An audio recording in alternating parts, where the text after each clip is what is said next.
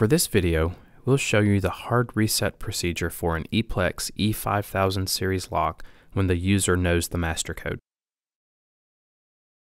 A hard reset will return the lock to factory mode, which includes deleting all codes, resetting the default factory values, and making the master code 1, 2, 3, 4, 5, 6, 7, 8.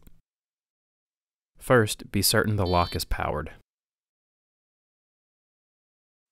Insert the mechanical override key, turn it counterclockwise, and hold it so that the lock is in the open position. Cylindrical latch is retracted.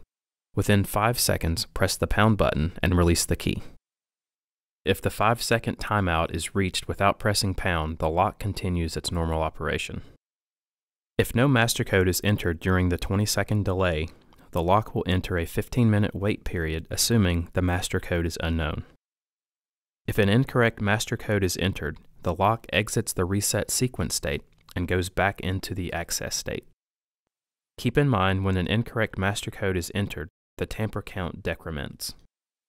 After 4 unsuccessful attempts, the lock goes into the tamper shutdown state for 30 seconds. It will resume normal operations after this delay.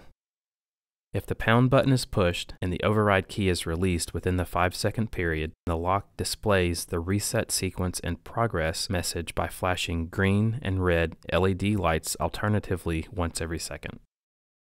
In this state, users have a 20-second period to enter the master code followed by the pound button. If the required numerical sequence is entered within 20 seconds, the lock performs a hard reset and goes back into the unprogrammed state. Finally, don't forget to remove the mechanical override key. This concludes the hard reset procedure with a known master code for the E-Plex E5000 series lock.